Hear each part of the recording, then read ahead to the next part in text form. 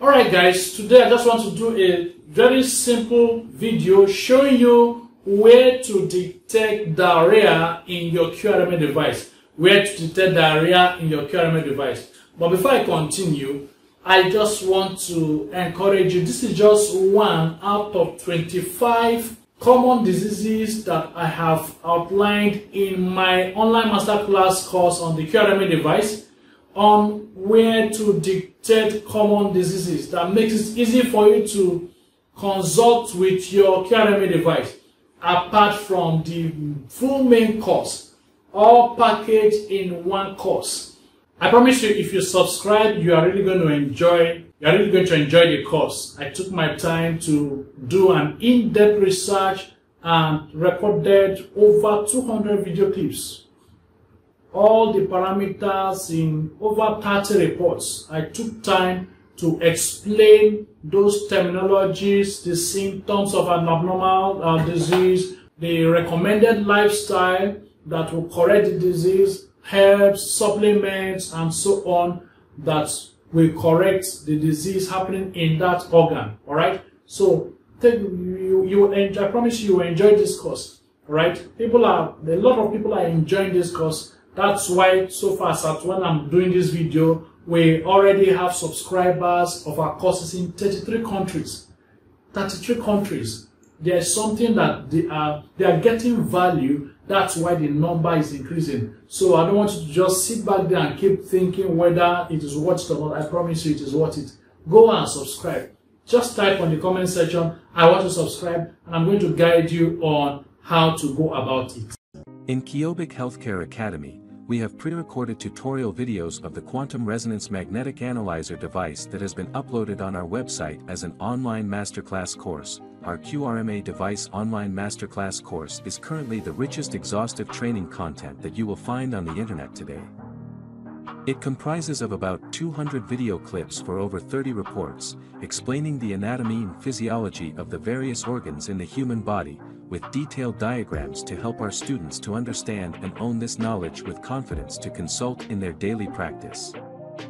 Interpretation of test results, symptoms of abnormal organs, practical steps on how to detect common diseases with the Qrma device, recommended lifestyle, herbs and supplements are the main contents that are obtainable from our Qrma device training videos.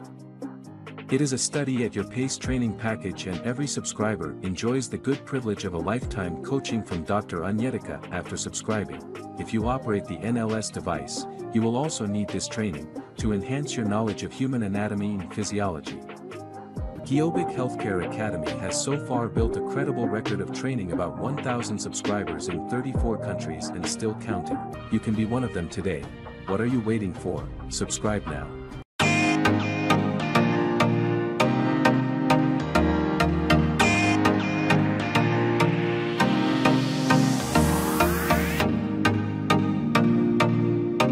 Okay, so back to what we want to look into.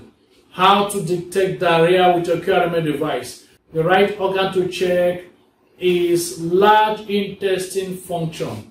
Large intestine function data analysis. One thing you need to know about diarrhea is this. Diarrhea is talking about the type of stool that is unusual.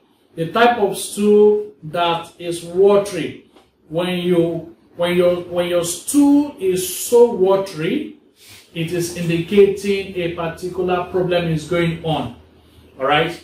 And where to detect that is the large intestine. The large intestine. Now, one of the major functions of the large intestine, or the most important function of the large intestine, is absorption of water. Absorption of water. Usually, your food, when you ingest your food and it converts to chyme, that's like a bolus paste, all right, that goes through from the stomach into the small intestine. From the small intestine, the waste goes into the large intestine. So when you take in food, from the mouth to the esophagus to the stomach, from the stomach to the small intestine, from the small intestine to the large intestine, what gets to the large intestine is the waste.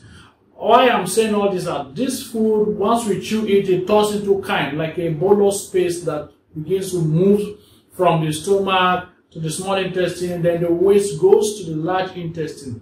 Now, this waste is able to go out through the anus thanks to the help of water.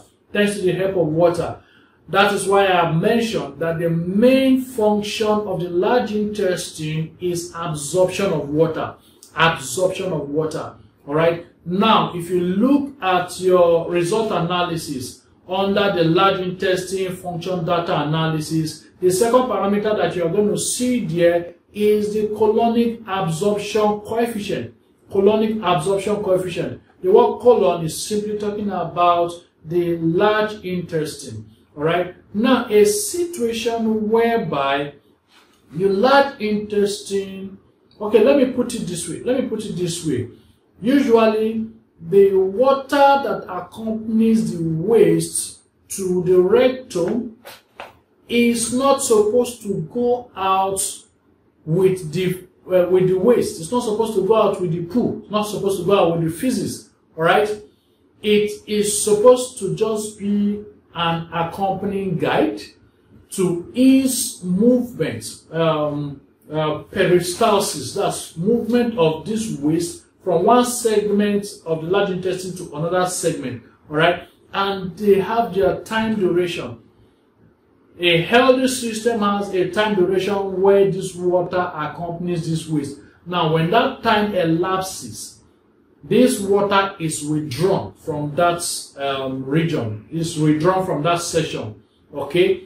Now, when there's a system of function, this water, when the time elapses for it to remain with the waste, and it is not withdrawn, it is because there is a system of function. That is what causes diarrhea. Okay? It means that at the end of the day, the water went out, or the water goes out with the poo. It goes out with the waste and makes your stool to be watery. Makes your stool to be watery, and that is what we call diarrhea. So I'm going to show you in the Qrma device how to interpret such, or where to check in your Qrma device to detect that, oh, this person is having diarrhea or is about to have diarrhea. Okay, so we are looking at the screen.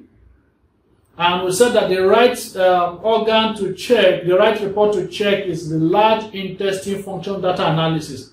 The large intestine function data analysis. And we are looking at the second parameter, which is the colonic absorption coefficient. Colonic absorption coefficient. If the reading is moderately abnormal low or severely abnormal low, the person is going to experience diarrhea. The person is going to experience diarrhea if he's not yet already experiencing it.